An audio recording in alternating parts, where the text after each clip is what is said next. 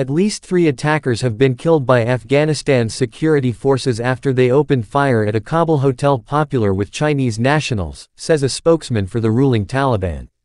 The unidentified armed men opened fire inside the multi-story Kabul Longan Hotel in central Kabul on Monday, with witnesses reporting multiple blasts and several bursts of gunfire. The attack has now ended and no foreigners were killed, although 2 of them were injured while trying to escape the attack by jumping from the hotel balcony, spokesman Zabihullah Mujahid said.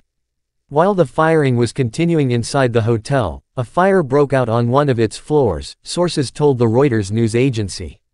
A video posted on Twitter by a journalist in Kabul, verified by Reuters, showed smoke billowing out of the building. The attack took place around 2:30 p.m. local time, 10 o'clock Greenwich Mean Time, when armed men targeted the hotel where common people were staying, Kabul police spokesman Khalid Zadran said, adding that forces were trying to secure the area. Residents of the area said the attack was carried out at a building where Chinese and other foreigners usually stay.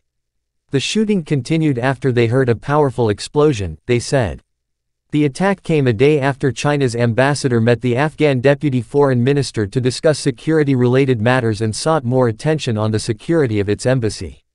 China's state-run Xinhua news agency reported that the attack took place near a Chinese guesthouse and that its embassy in Kabul was closely monitoring the situation.